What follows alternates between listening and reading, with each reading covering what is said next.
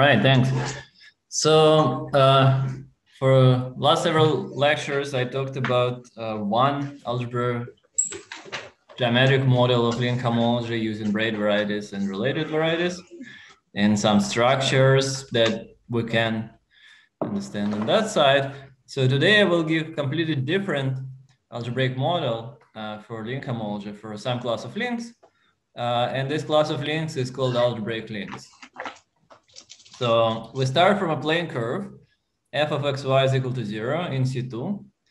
And we assume that it has singularity at the origin. And for now, at least, I would assume that the curve is reduced. So this equation is reduced, but not necessarily reducible. So you can have several components. And to this thing, you can associate a link. So what happens?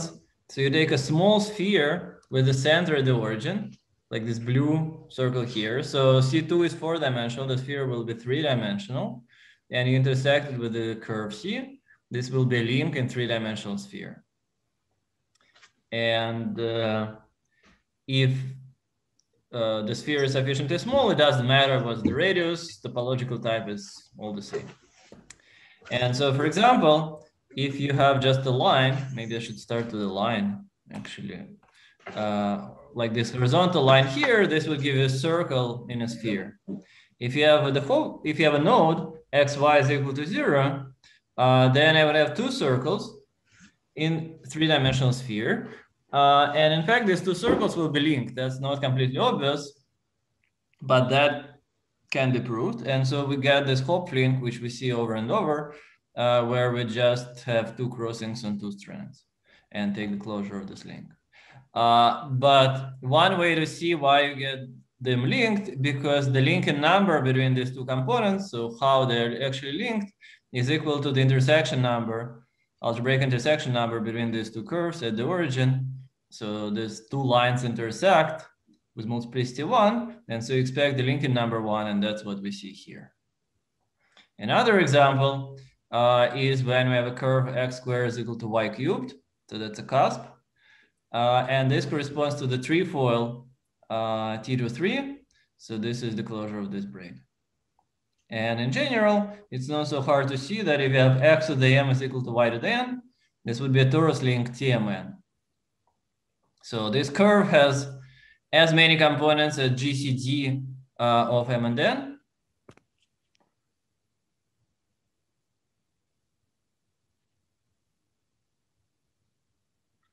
Like here, you have two components, here you have one component, and in general you have GCD of m and n components, and this corresponds to a link with GCD of m and n components.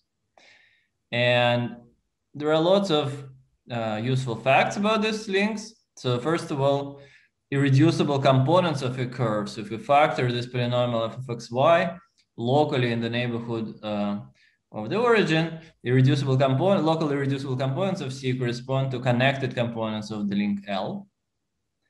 So in particular, if C is reduced and irreducible, we get a knot with one component.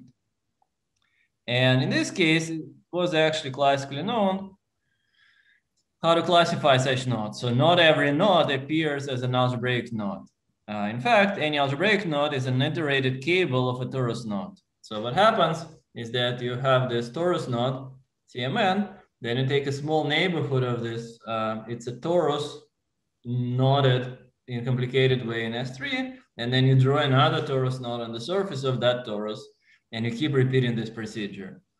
And so there are some conditions on the parameters of these torus knots, which are written out in the literature, and there is actually full classification. So if you know what's Puiseux expansion of an irreducible plane curve singularity, from Puiseux exponents, you can just read off all these parameters of torus links. And how many Puiseux pairs? So the number of Puiseux pairs tells us the number of cables that we need to do. And for general links, it's kind of more complicated.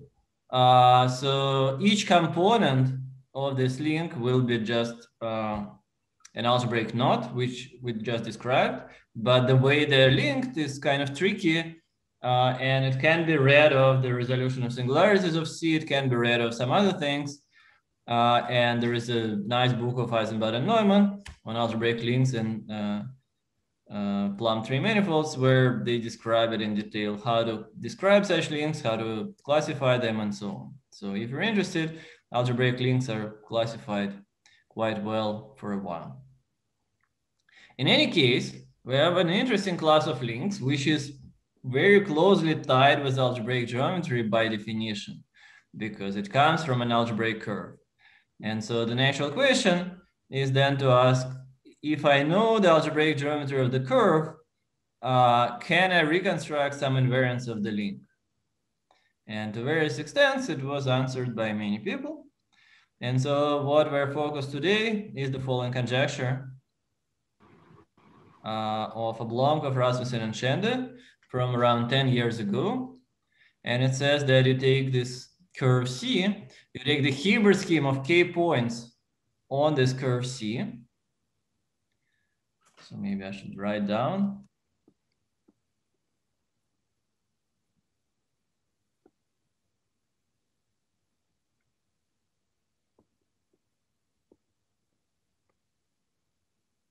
On C, supported in the origin.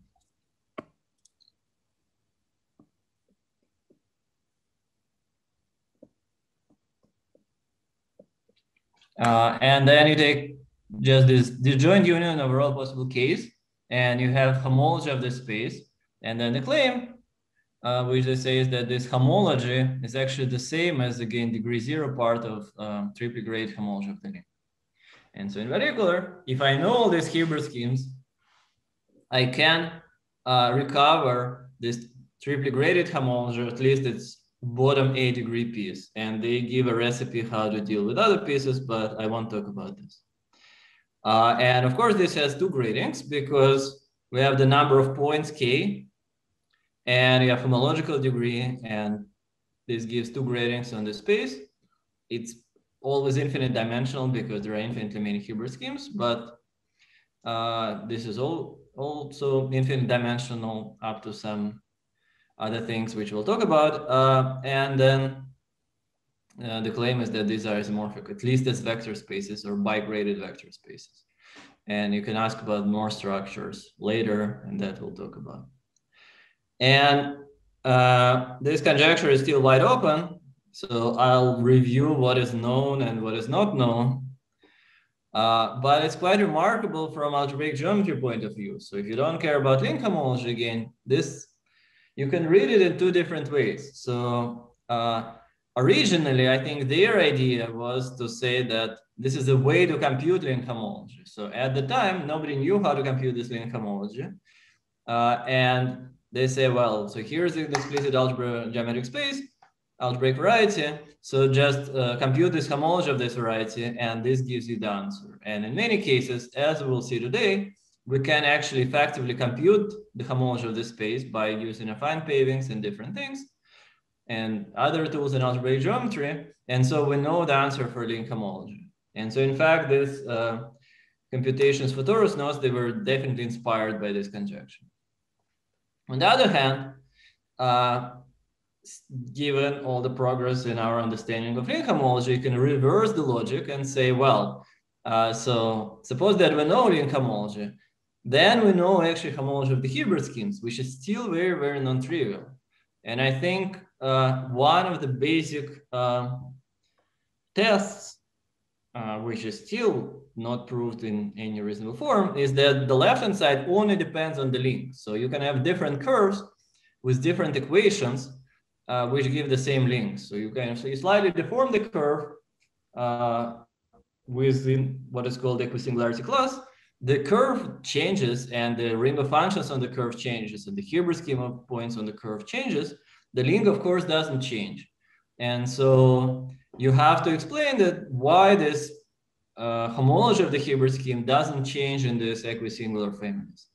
And as far as I know, this is a wide open question, even except for torus links again. So, and there are other questions that you can kind of import from either side. So in particular, we talked about different structures on link homology, like action of polynomial ring, action of these tautological classes.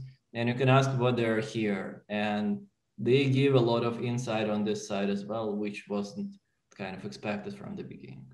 So there is a even though the conjecture is still open in most cases, there is a lot of interest in interaction, and you can get some intuition from link homology, from known computations to get some intuition here, or you can get some intuition from here and some constructions, so, which I will review to get some structural results about link homology on the left-hand side, or at least conjecture them. Okay, so maybe let me pause here and ask for questions. So any questions? How do we build the link from the curve? And what does the conjecture say? So this Hilbert scheme is singular. Yes. And so is there anything about the intersection homology? Not as I know of. You can ask what is the intersection homology and how to think about it. I don't know. I'll give you some examples where it is singular, but I don't know what to say.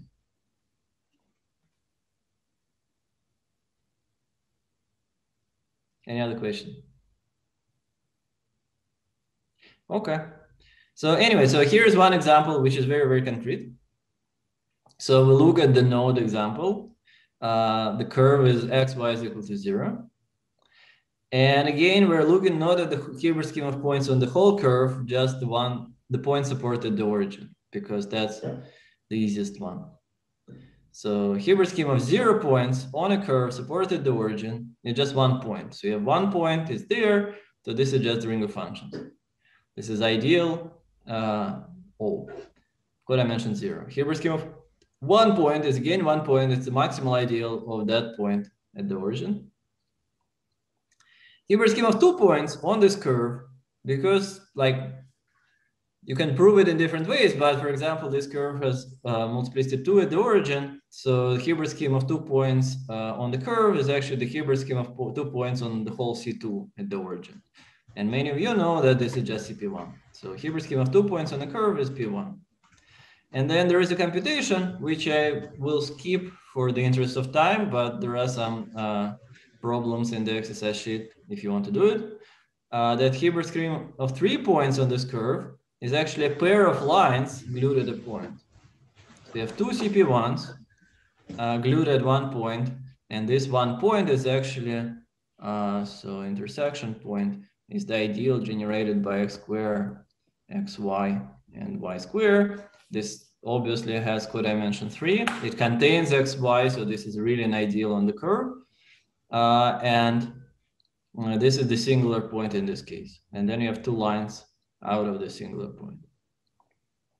And then Hilbert scheme of, question? Okay.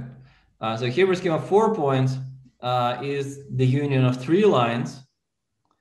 So the dimension won't grow up. It will be 2 lines. Here we'll have 3 lines glued at 2 points. So these 2 points also correspond to monomial ideals. And in general, Hilbert scheme of k points on C0 will be a chain of k minus 1 lines glued in this way. So you have just a chain of them. And so it's really easy to test this conjecture in this case. So we can compute the homology of this Hilbert scheme explicitly. It is connected, so H0 is C, and you have k minus 1 components. So you will have H2, which is C to the k minus 1. And that's all in this case. And I guess you can also try to compute intersection homology, but yeah. And so in this case, I mean, that's the answer. You just direct sum over all k. If you want to do Poincare polynomial, which many people like, so what do you have? So for 0 point, you get 1. For 1 point, you get 1. So this is, what is this? This is sum of q to the I, c to the j, dimension of hj of Hilb I. So Q degree tracks the number of points, T degree tracks the homological degree. And so if you have 0 points, that's 1. 1 point, it's 1. 2 points, it's 1 plus t squared. That's homology of P1. 3 points, it's 1 plus 2t squared. So H0 is 1 and 2 is 2-dimensional, and so on. So you add it up, it's a rational function, and you get 1 over 1 minus q. So for this, 1 plus q squared plus q cubed, and so on. And q squared t squared divided by 1 minus q squared. And so this is the answer, and you can compare it with the answer for the HOMFLY that we had before. So if you remember anything from first lecture, from second lecture, the homology was R plus R mod x1 minus x2, where R was the polynomial ring in 2 variables. And so the polynomial ring in 2 variables correspond to this term, and the polynomial ring in 1 variable, which you get by quotient by x1 minus x2, is this 1 over 1 minus q. And so these guys are separated in kind of in homological degree in Ling homology, and this shift is given by this q squared t squared. So there is some change of variables, but up to this regrading, the answers are indeed the same, at least on the level of graded vector spaces. And I think that's a very nice example because you see kind of more and more complicated spaces, but there is still a lot of structure here. So it's not random, like there is a lot of, I mean, the fact that this generating function is rational is not a coincidence by any means. Okay.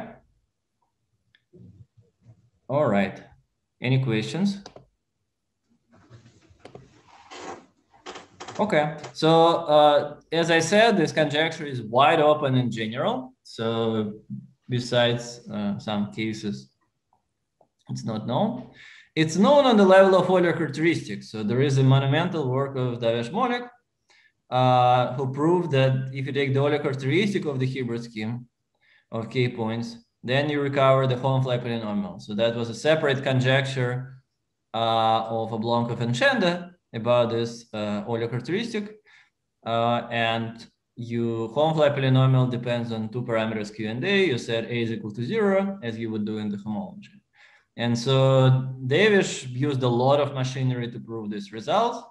So he related this Euler characteristic to the topic of this conference, to counting curves and counting stable pairs supported by this curve, and various relations between PT and DT invariance and blow-up formula. So there was a lot of technology directly related to the topic of this conference, which unfortunately I will not review. But let me just say, so this is related to stable pairs.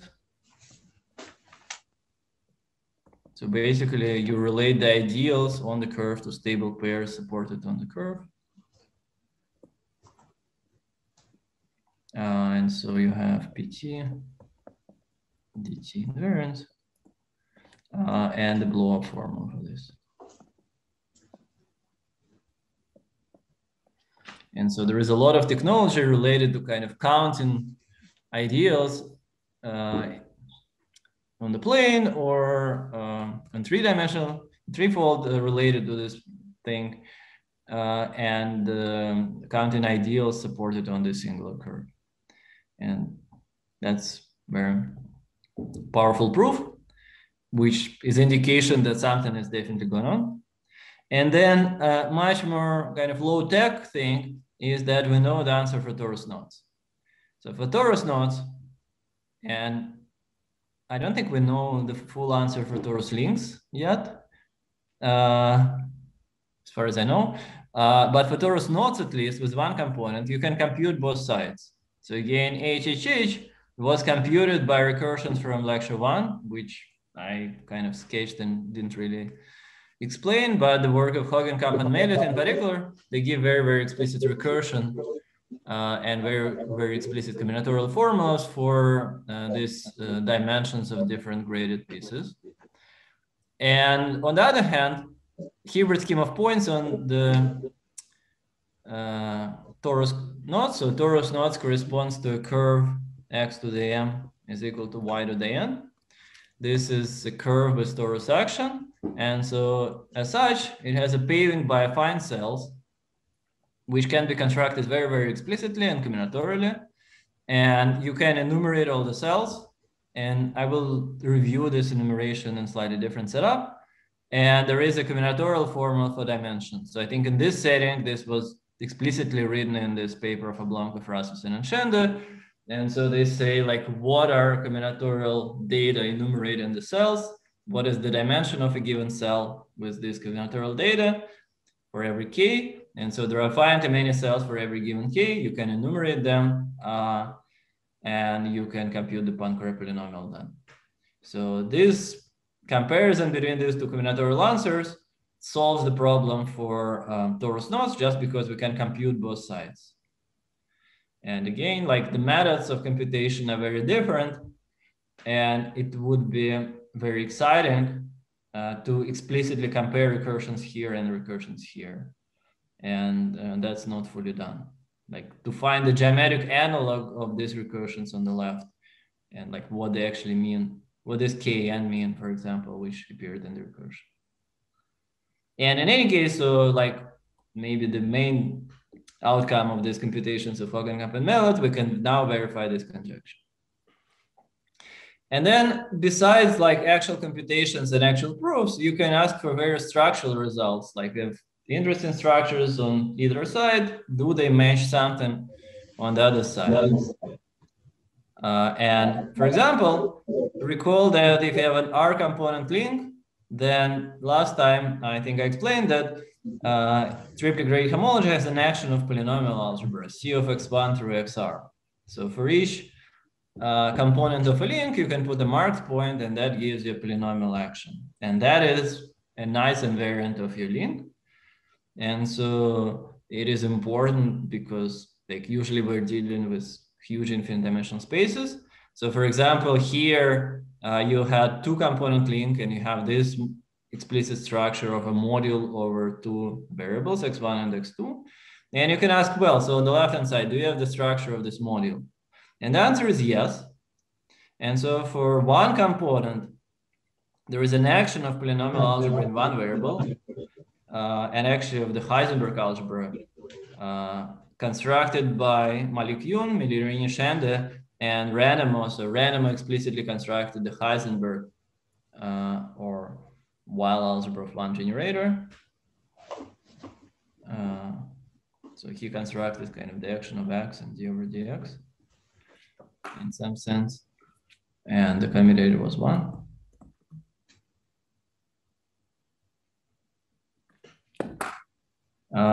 And so he constructed the action of both x and d over dx. And then for more components, this was done by Oskar Kivinen. So for roughly speaking, for each component of a curve, you can add a point. And so if your link has r components, this means that your algebraic curve has I r components. And very roughly, xi adds a points on this ith component. But you need to be very, very careful if you want to say this properly. So all these moduli spaces are singular, so you can't just naively use correspondences to define operators in homology. So the way that it was done in, I think, all these papers really, is that you have to use a Versal deformation of the curve, look at the Versal family and the family of Hilbert schemes associated to the Versal family, and define some correspondences there, and use the fact that the Versal family is actually smooth. So the key fact observed by many people here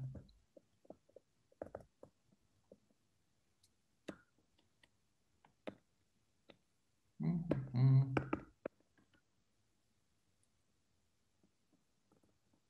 if you have C tilde is a Versal family, then Hilbert scheme of C tilde is smooth. So do it fiber-wise for each curve in this family, and then the total space is smooth, and then you can do some operations there. So, and then you can add a point for each component, one component at a time. And you have some analog of this d over dx as well, which was also constructed by Oscar. And another thing which is useful, which I want to really talk about, is that you can also look at kind of global curves. So here I have Hilbert scheme at the origin.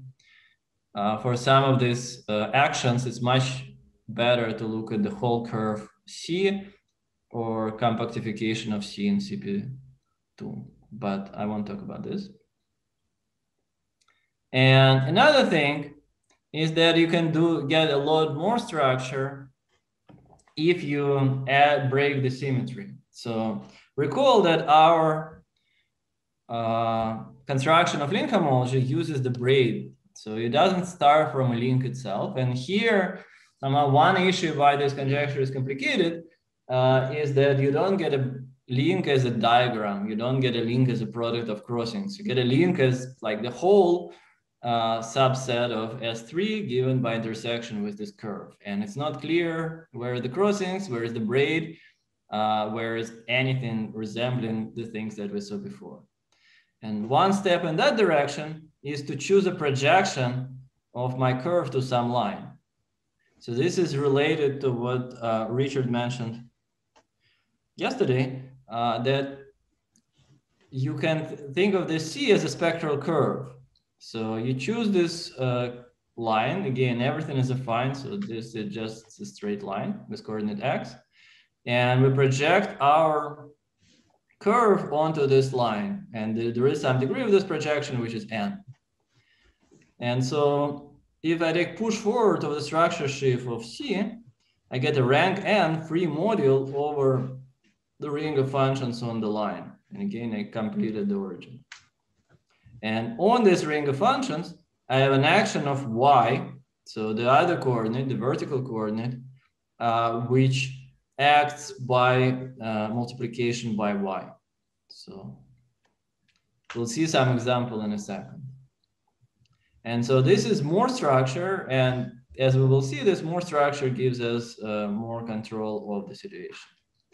And maybe I think I didn't write it here, but I can say this now. So the choice of projection, what does it mean in terms of the link? So note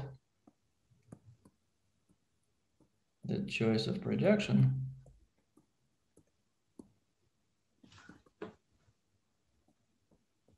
for C corresponds to the presentation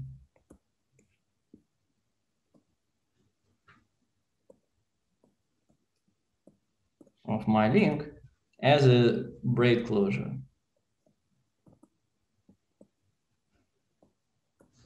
And so this is the picture that I think many of you have seen, that you look at the small circle on the base of this projection, and you look at the pre-image. So the pre-image of this point will be n points on the curve C. And as this point on the base goes around, you have some monodromy. And so this picture gives you what is called the braid monodromy.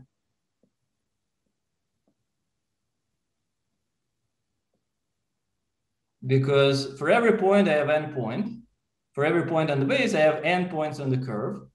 And then if I start moving this point on the base, these n points start twisting around and get linked to each other, and they behave like a braid or braid closure.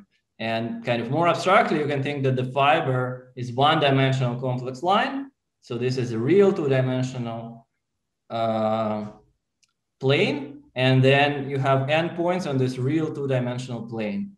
And then as we go around, we have a loop in the configuration space of n points on two-dimensional plane. That's a closed braid.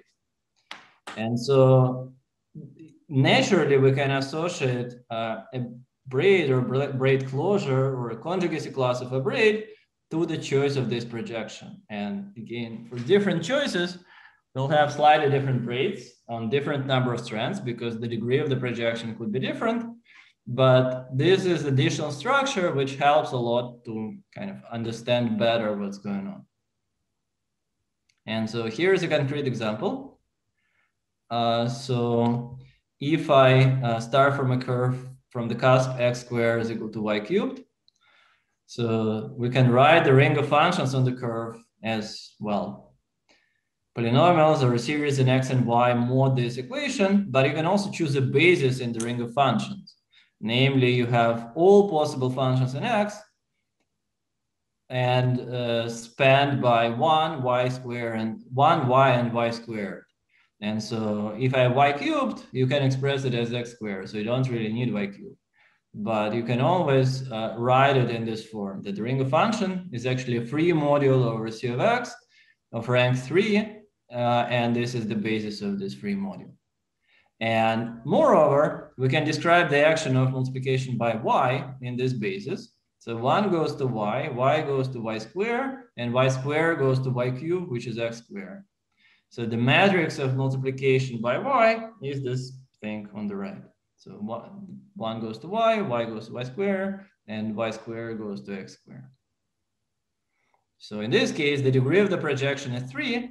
Here, I have free module of rank 3, and I have this 3 by 3 matrix. And on the topological side, this corresponds to choosing this as a closure of 3-strand braid.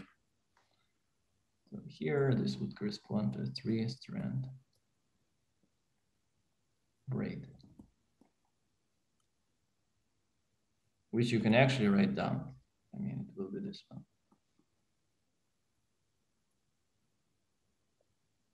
And then equals. And if instead you project to the y coordinate, then you can also regard it as a free module over y. So this C of y with the basis given by 1 and x. And again, x squared, you can now eliminate and replace by y cubed. And then my capital X is the matrix of multiplication by x. And so here 1 goes to x, but x goes to y cubed under multiplication by x. And so this corresponds to the 2-strand braid, which looks like this.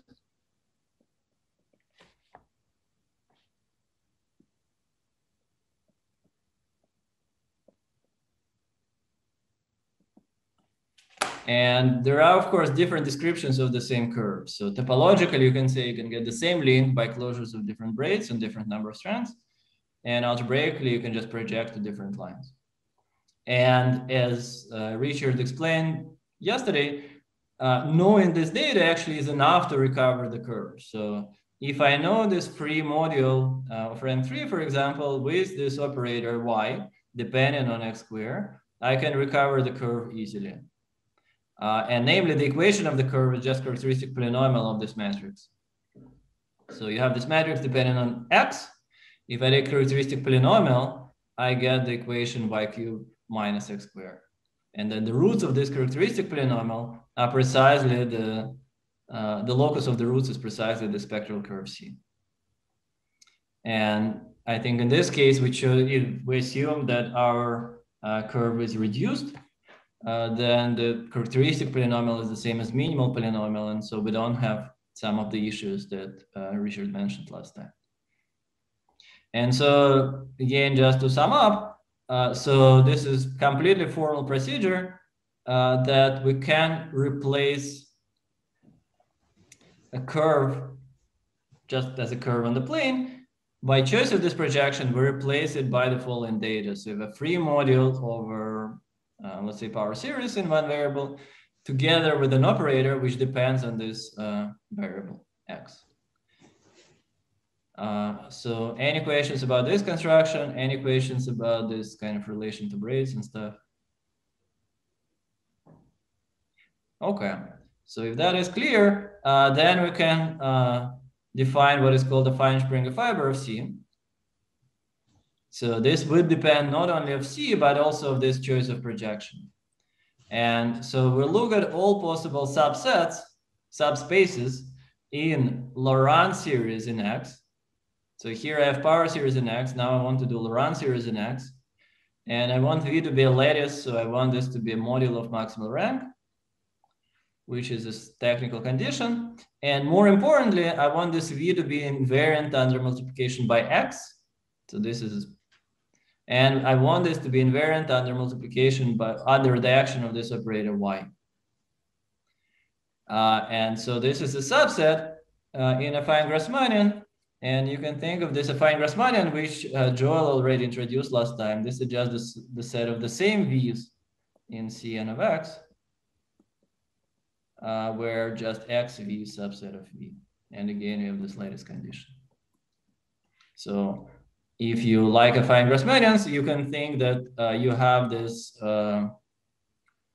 space of all v's invariant under x, and then you put additional constraint that this v is invariant under this matrix.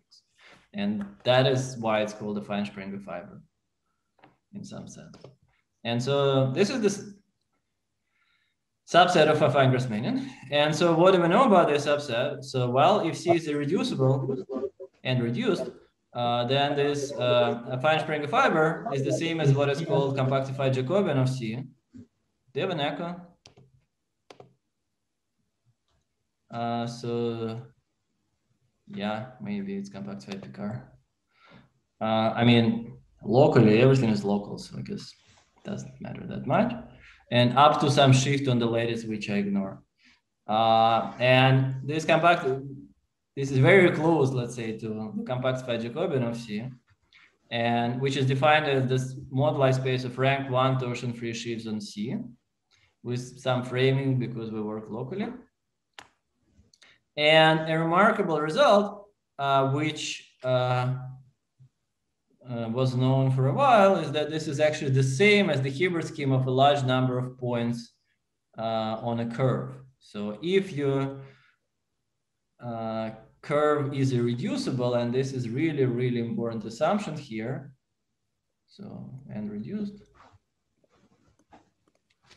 then the Hilbert scheme of points actually stabilize for a sufficiently large n, and this affine Springer fiber is this stable Hilbert scheme, and it's the same as compactified Jacobian. And so you might have seen this in different settings. And in particular, so this kind of looks different, but in fact, it is the same thing as what we studied for the Hilbert scheme. And even more is true. So Berolini and Schende and Molik and Yoon proved that, in fact, this homology of Hilbert scheme of points on the curve, which were the subject of that conjecture, is completely packed in the homology of the affine Springer fiber. So you have your curve, you choose a projection in some way, and then you have your, you take the homology of that carries so-called perverse filtration, which I will not define, but it's an interesting filtration in homology. And the claim is that if you have this homology of affine Springer fiber equipped with perverse filtration, then tensor with polynomial ring in one variable, and you recover the left-hand side, the homology of the Hilbert scheme of points on C0. And maybe I want to mention here that, for example, by this work of Renemo, so the left-hand side has an action of this Heisenberg algebra in one variable with x and d over dx. And so this is the same x. This is the same polynomial action on the left. And because there is an action of d over dx, it's actually a free module. So we just kill this free action, and what's left is this. So this is very, very natural thing. And in fact, yeah, you can define, like if you know the action of this polynomial ring on the left, you can use this to define perverse filtration in essentially unique way using this formula and using the work of Renemo. But they did it slightly differently using, again, versal deformation and decomposition theorem and other things, which I don't have time to talk about. And moreover, Molik and Yoon, they proved that there is an action of SL2 on the right-hand side, on this finite dimensional thing.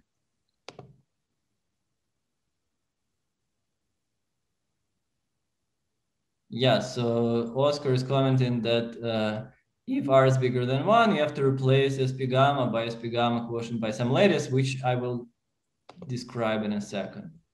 What is the lattice? And maybe we'll come back to this comment. Like in the reducible case, for one component, so they proved that there is an action of SL2 on this homology. And this is kind of less known about that paper, but I think it's a beautiful result that you always have an action of SL2 here generated by cup product with some class in H upper 2. So raising operator just the cup product on SL with a class in H2. And then they proved that this also satisfies curious hard Lefschetz.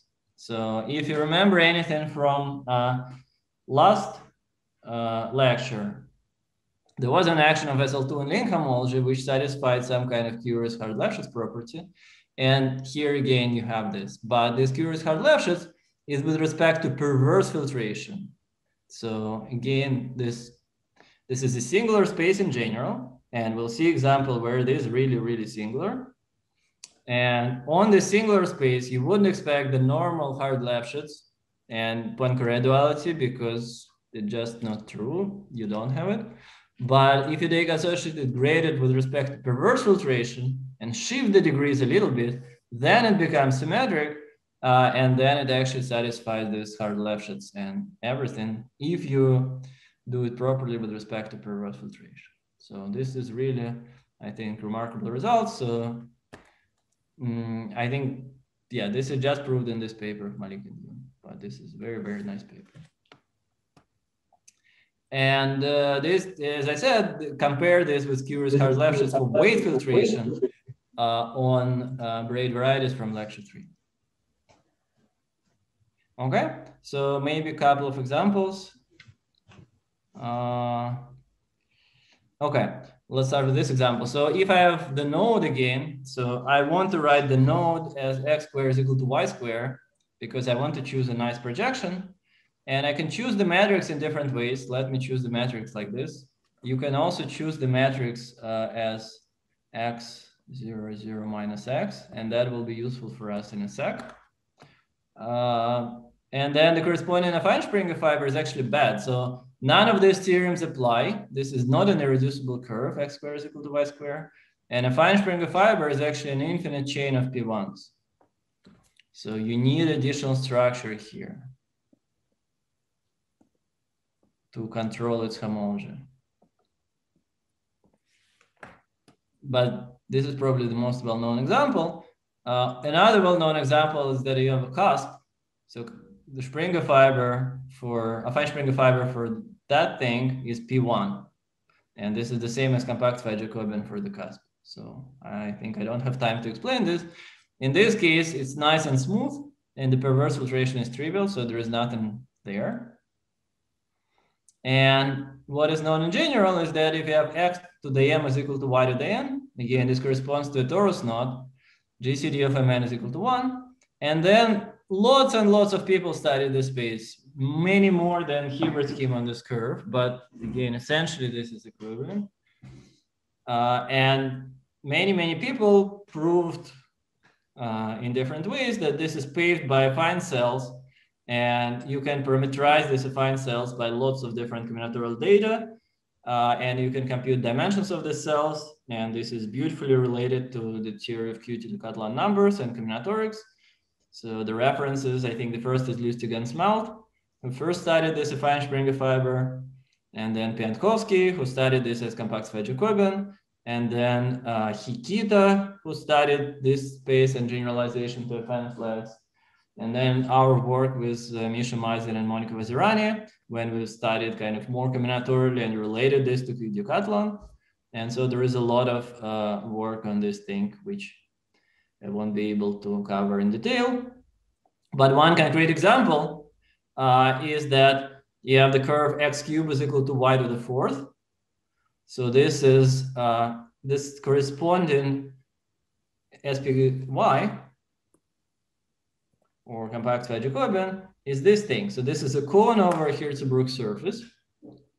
And so this is singular. You have a singular point at the tip of the cone. And so how does this cell decomposition work? So here's the Brook surface has 1, 0 cell, 2 complex 1 cells and 1 complex 2 cells. Then you take cones of this. So you will have 2 cell, 4 cell, 2 4 cells and 1 6 cell, and then you have the vertex, which gives you the 0 cell. So this is really projective column, not affine column. And so the homology looks like this. H0 is one-dimensional, H2 is one-dimensional, H4 is two-dimensional, H6 is also one-dimensional. And you can compute the perverse filtration. It's not so easy, but I mean, you can compute it using the Hilbert schemes and the theorem of Mollican-Gunde dimension, or you can compute it by definition. And it turns out that H4 has two pieces in different levels of perverse filtration. So it looks like this. And again, there is a curious hard Lefschetz because you have in a class in H upper 2, you can composite, and then you have the top thing will be like, so this will be maybe alpha, and this will be maybe alpha square, and this will be maybe alpha cube. And there is another generator beta over here of different perverse degree. And this should be compared with E6 picture. So the picture of E6 plus the variety from last time, where I had exactly the same thing for weight filtration in cohomology of the braid variety. And so this example and many other examples, and also more general work of De Cataldo, Hausel, and Migliorini, led Vivek Shande to conjecture that this is actually always true. So he conjectured this also about 10 years ago, that homology of braid variety or some analog of braid variety together with the weight filtration is actually isomorphic to homology of this affine Springer fiber or compactified Jacobian together with perverse filtration, at least in this irreducible case. So in non-irreducible case, it's much worse.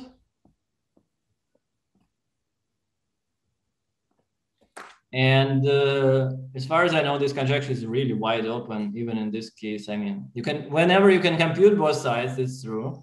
And so I guess that's all what we know. And I mean, there are some deep ideas why this might be true, non-abelian Hodge correspondence and things like this, but maybe I don't have time to talk about this. But maybe what I want to say is that the left-hand side is an open but smooth variety. So this is non-compact but smooth. And this thing is compact but very, very singular. And so there are just two different settings, and it turns out that they have the same homology. So this is non-compact and always smooth, at least like in all examples we need. And this is compact and singular. And again, you can probably ask about intersection homology here, but I don't know what would be the right question. Okay, and another thing which I want to mention, since I mentioned tautological classes last time, is that we constructed, or I kind of indicated how to construct tautological classes on the left, and what are the weights and stuff. And on the right-hand side, at least for this particular singularity, x to the m is y to the n, Oblomkov and Yun constructed an action of tautological classes on this side. So they really come from some vector bundle on SP gamma. And they proved, so this is a big result of Oblomkov and Yun, that this homology is generated by tautological classes like it is here. So there are two tautological classes, alpha and beta. And then they wrote all relations between these classes pretty explicitly. So and again, like if we believe in this conjecture, you can ask, is it true on the left? So we have tautological classes now. Can we write the relations between them? Can we verify them on the left-hand side, even though we don't know if the conjecture is true? But like, for example, is it true that homologies are isomorphic not only as graded vector spaces, but as rings? And that's a very good question, which one should look at. Okay, and so in the slightly different direction, I want to mention a result of Oskar Kivinen. So what happens if you have a lot of components? So if you have a lot of components, like in the extreme case, you can have x to the kn is equal to y to the n. So here we'll have, so this corresponds to t and Kn.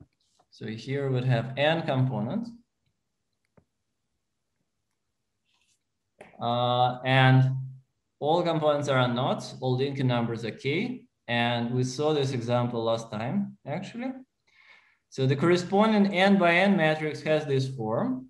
So you have diagonal matrix with roots of unity, all different roots of unity of degree n on the diagonal, times x to the k. And for n is equal to 2, this is this matrix x and minus x and 0, 0. In general, we have all roots of unity. And so you can ask, what is the affine Springer fiber for this particular matrix? And this was studied by many people, starting from Gorsky, and McPherson, and others. And so in particular, you have an action of the lattice, which acts on this affine Springer fiber by translation. So n minus 1 dimensional lattice acts on it by translations. And you see it here, sorry for scrolling up and down, that you have an infinite chain of P1s, and it's big and kind of complicated, but you have an action of Z by translations, let's say one step at the right or to the right, or 2 steps to the right, depending on what you want to do. And you also have an action of the torus, because the torus C star to the n commutes with this matrix Y, so it stabilizes this, and it acts on the affine Springer fiber. And so you can, so what Oscar actually proved in this theorem is that if you take just homology of SP gamma, it matches the link homology with all the structures. So we have the action of the lattice, it corresponds to the action of these polynomial variables up to some subtlety. And equivariant homology of this affine Springer fiber matches Y-fied or deformed homology of the link, which depend on additional variables y1 through yn, and which are identified with equivariant parameters. And so I don't want to write these answers again, but you have explicit formulas for this.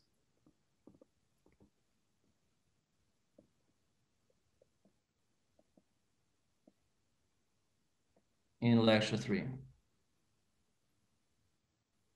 And I will return to this probably next time, but again, I don't have time for it today, but there are some explicit ideals in the polynomial ring involved. And basically he compared this homology and with all the structures to these ideals in the polynomial.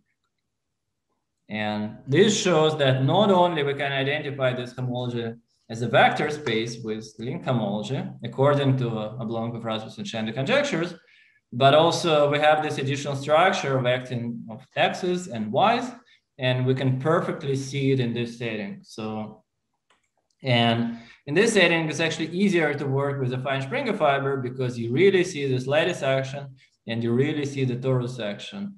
And for the Hilbert scheme on a curve, you don't really see that, unfortunately. So you can ask what is the meaning of that, but that's a separate story. Okay, and so maybe the last thing which I want to mention today is a very recent work of Gardner and Khovanov, which I think is very nice. And I want to advertise as much as possible. So now you can take any curve C, and it could be irreducible, it could be reducible, it could be even non-reduced. So for this, it doesn't matter. It's so general and so nice that you can have any equation of a curve, not necessarily reduced. And then what they proved is that the Hilbert scheme of points on the curve is not an affine Springer fiber for GLN, but it is actually a generalized affine Springer fiber. So there is a notion of generalized affine Springer fiber depending on the group GLN and a representation N, which is in this case the Lie algebra of GLN, and together with the vector representation Cn. And so this generalized affine Springer fiber, it depends on the vector in N of X.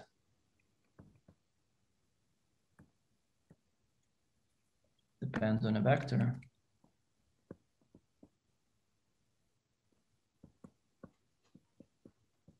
And we choose this vector. So this is the matrix, n by n matrix, and the vector in Cn. So we just choose it to be this y, and then a vector, let's say 1, 0, 0, 0, in appropriate basis. And you can say properly what it is.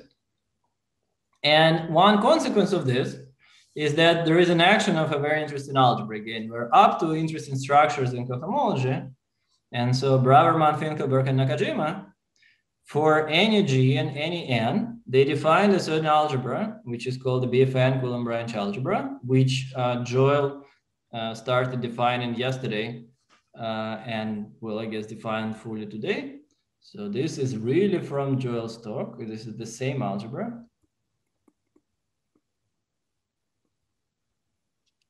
From Joel's lectures.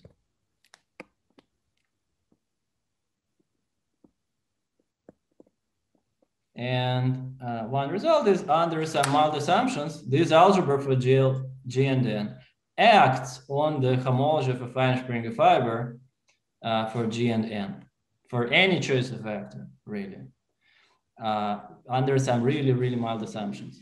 And so in particular, there is an action of this big interesting algebra in cohomology of Hilbert scheme of k points on a curve, direct sum over all k.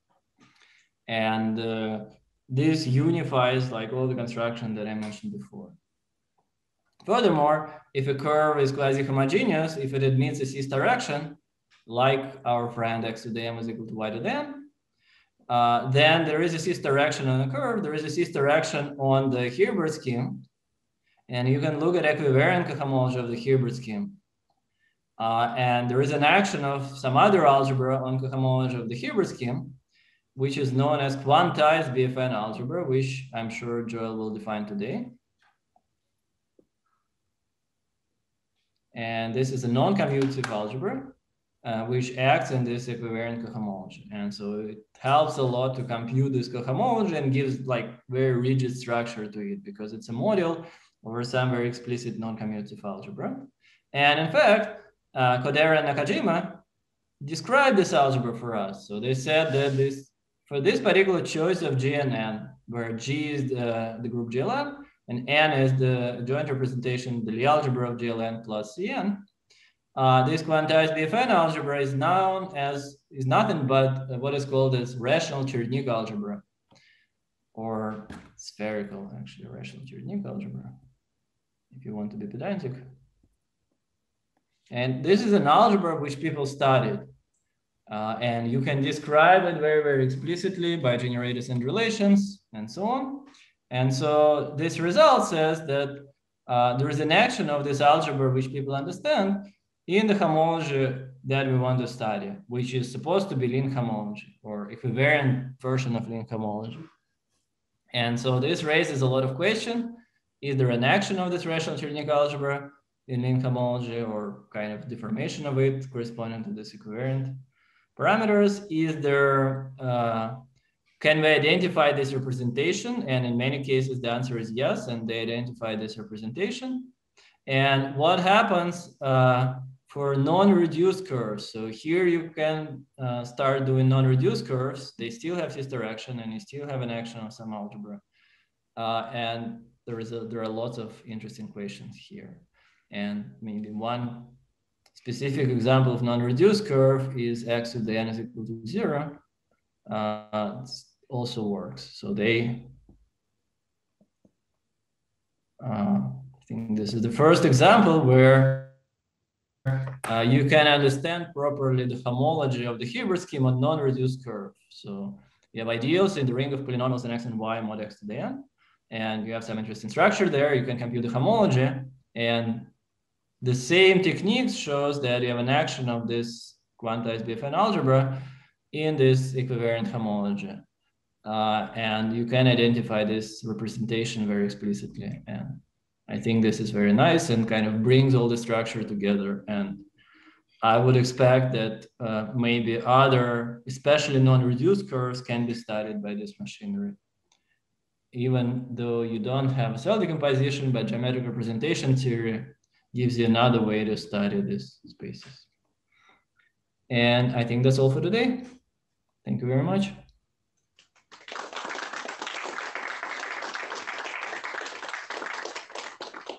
And again, Oscar is there in the audience, so you can ask him after the talk for more clarifications.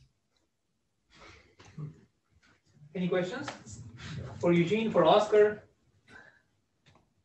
Is there like a k-theoretic version of this last thing? Yes, so you would have a Daha, some version of Daha, and I'm not sure like if it's worked out in full detail. So if you would have GLN without C to the N, I think this is really just the Daha defined by Cherednik. And this was worked out by Ettinghoff, Braverman, and Finkelberg, I guess. And if you have the CN, I'm not sure if the K-theoretic, so there is certainly a notion of K-theoretic BFN algebra. I'm just not sure if that was computed explicitly. Yeah, but it's trigonometric. Trigonometric. Okay, so then you have trigonometric Daha, and then, but I think like all this would work in K-theory because I think so. I mean, the construction is very general and by some correspondences, so that should work, I think. And would this be related to any like not invariance, like on the other side? Or? I mean, this space, the homology of the Hilbert scheme, is supposed to be the same as the link homology, right? So you would have an action of this algebra in link homology. Here, you would have some kind of deformation of link homology with one extra parameter, which might be related to this Y-fied homology or not. That's, I'm not 100% sure here. But you would have an interesting action of this algebra there. And you can ask, well, so you have this lots of interesting operators acting in link homology. Are they related to tautological classes that we constructed last time? That's an awesome question. Do they give you extra structure in link homology? I don't know, but these are all excellent questions.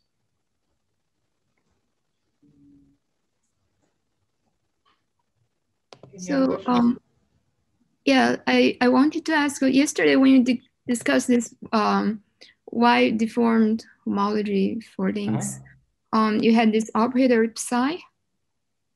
Yes.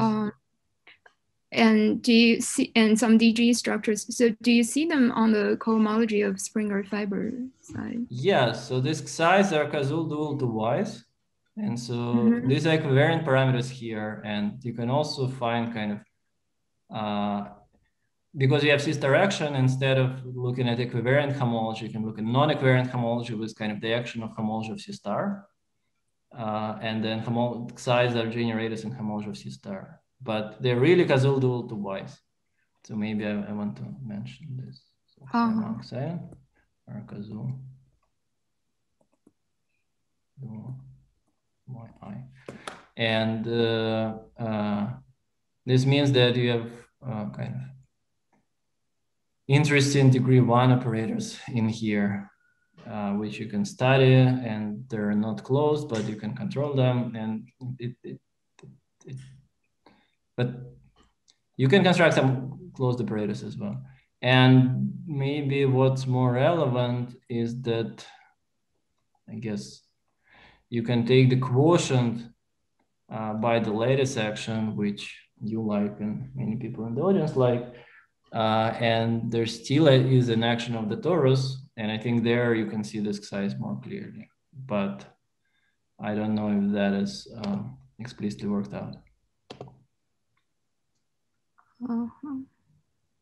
Okay, thank you. We also have a question in the Q&A. So is the affine Springer fiber related to the Sato-Grassmannian and Katz-Schwarz operators? I don't know.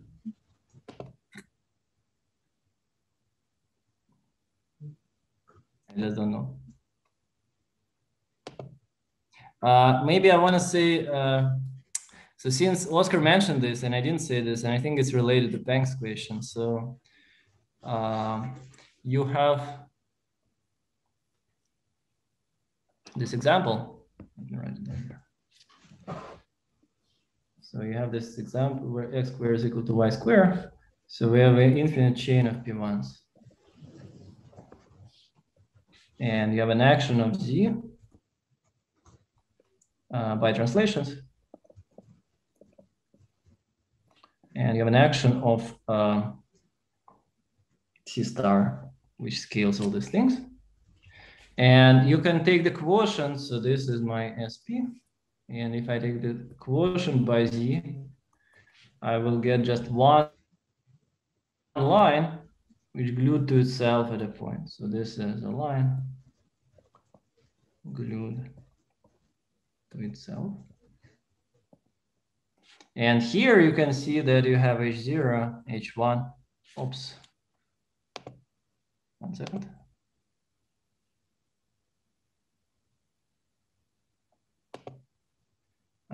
H0, H1, and H2. 1 second, sorry.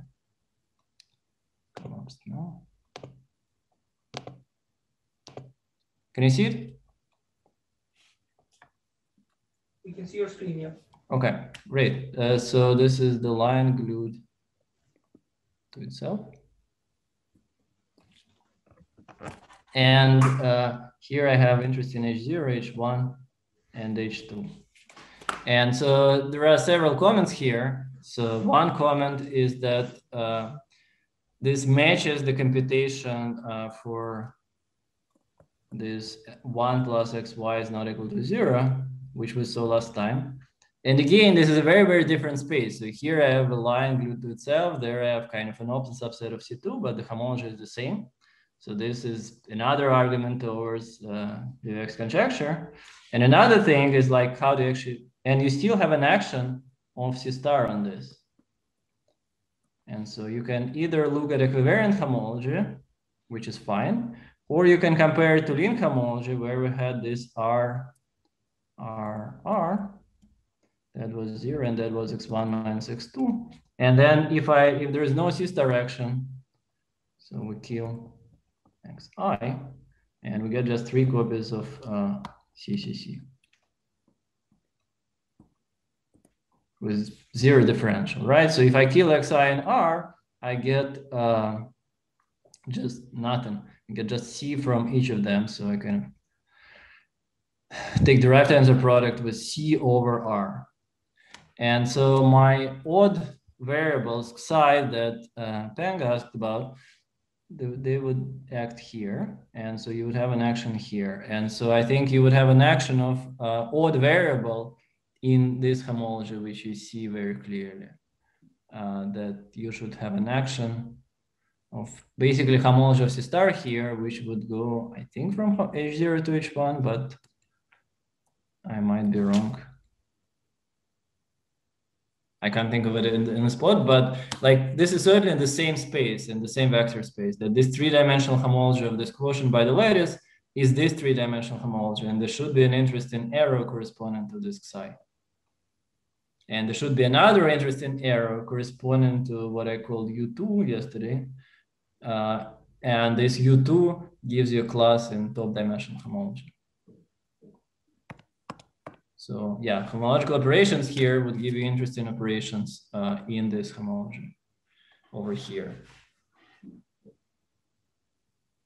And again, I mean, by essentially Kazul duality, if you know this deformed homology as a module over x's and y's, you know this undeformed homology as a module of xi's and x's, and you have all the structures. And again, this lattice action and the torus action play the role of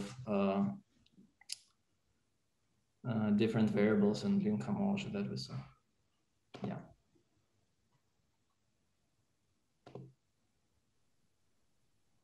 And there is a subtlety between homology and Borel-Moore homology, which you can ask Oscar about. Yes.